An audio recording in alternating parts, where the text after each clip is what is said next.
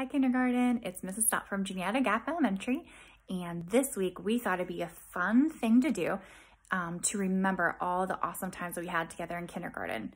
But first I'm going to read you a story, and when I'm done, I'll tell you what your activity is. Penelope Rex was nervous. It's not every day a little T-Rex starts school. What are my classmates going to be like? Will they be nice? How many teeth will they have? This was very important. Penelope's mom brought her a new backpack with ponies on it. Ponies were Penelope's favorite because ponies were delicious. Penelope's dad packed her a lunch of 300 tuna sandwiches and 1 apple juice. Finally, the big day came, and Penelope Rex was very surprised to find out that all of her classmates were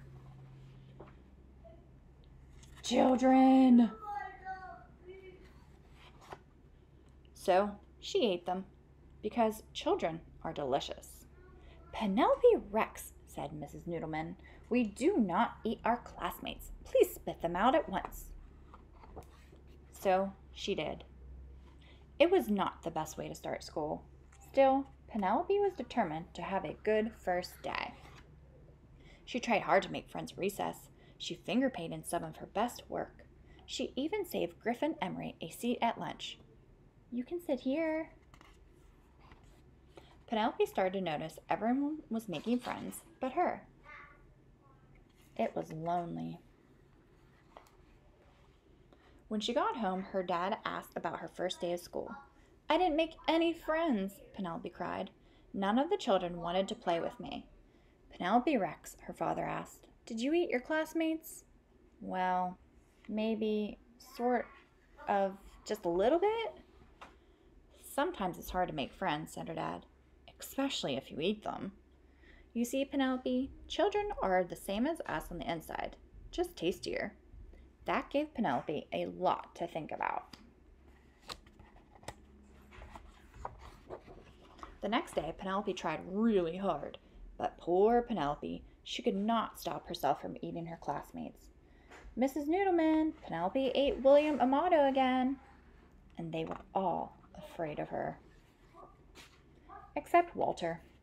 Walter was a goldfish, so Penelope tried to make friends with him. Will you be my friend? Chomp. Ah! Cried Penelope. He's eating my finger. Wah! Once Penelope found out what it was like to be someone's snack, she lost her appetite for children.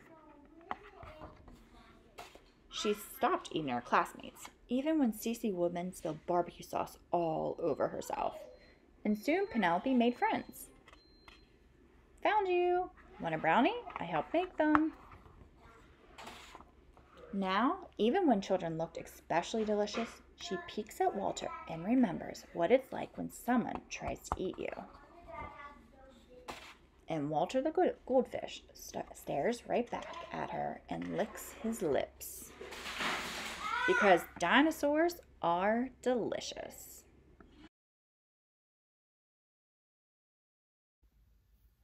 Did you like the story? So funny, right? Well, now I want you to get a piece of paper and I want you to draw a picture of your school, your classroom and your teacher and all your friends, and maybe draw a picture of something that you all really like to do together at your school. All right, have fun.